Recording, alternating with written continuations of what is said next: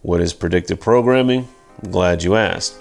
To find out more, just keep watching this video. But in the meantime, stay up to date with everything Iconic by following us on all of our social media. Don't forget to like our videos and subscribe to our channel. To support us, you can go to patreon.com/theiconicpodcast and make a monthly pledge. You can also go to theiconiclabel.com and purchase some of our merchandise. Now let's get back to it. Predictive programming is the foreshadowing of events in the media before they happen. It can be in the form of any media, such as album covers, posters, cartoons, magazines, commercials, TV shows, and movies.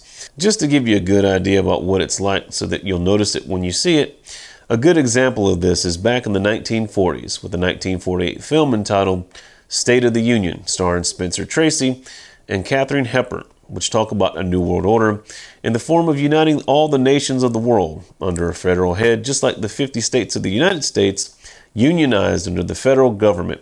This is predictive programming back in the 1940s. And I'm going to tell them that there's only one government which is capable of handling the atomic control, world disarmament, world employment, world peace, and that's a world government. The people of 13 states started the United States of America. Well, I think that the people of that many nations are now ready to start a United States of the world, with or without Russia. And I mean a United States of the world, with one Bill of Rights, one international law, one international currency, one international citizenship. If you wanted to do something like this on a global scale, how would you implement it and in every nation without everybody knowing what's going on and what the real deal is? Well, the answer to that question is Agenda 21 and Agenda 2030 with the 17 Sustainable Development Goals.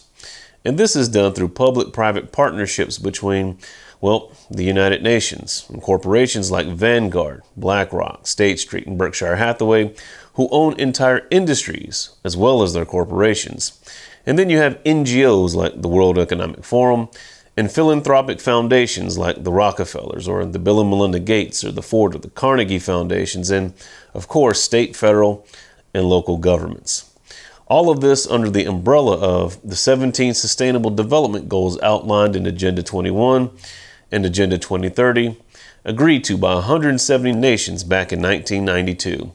Sustainable development is it's a global to local inventory control strategy to consolidate and standardize all systems of the entire world and its resources. It is from this that we get the ESGs, or environmental social governance, or the 3 E's, economy, ecology, and equity, and smart cities and smart grids, social credit systems, track and trace, etc. Now, sustainability doesn't sound too bad, does it? Kind of sounds like a good thing. Rosa Corey, an expert legal witness for the California Department of Transportation and Land Use and Land Valuation, gives us a good overview of Agenda 21. This is a plan that was agreed to by 179 nations. It's called the Agenda for the 21st Century. It's a totalitarian state being developed right now all over the world. It is the inventory and control plan. Inventory and control of all land, all water, all minerals, all plants, all animals, all construction, all means of production, all food, all energy, all information, and all human beings in the world. And this is a plan that was agreed to by 179 nations back in 1992. It's a United Nations plan. It's called the Agenda for the 21st Century. It's about moving populations into city centers, concentrated city centers, and clearing them out of the rural areas. All systems have to be brought into harmony in order to control them all. Because when systems don't meet, when they're out of balance or not in sync with one another, they can't be controlled centrally. And the goal of Agenda 21 is one world government and total control from a central unit. Every nation that signed on to Agenda 21 has its local Agenda 21 plan.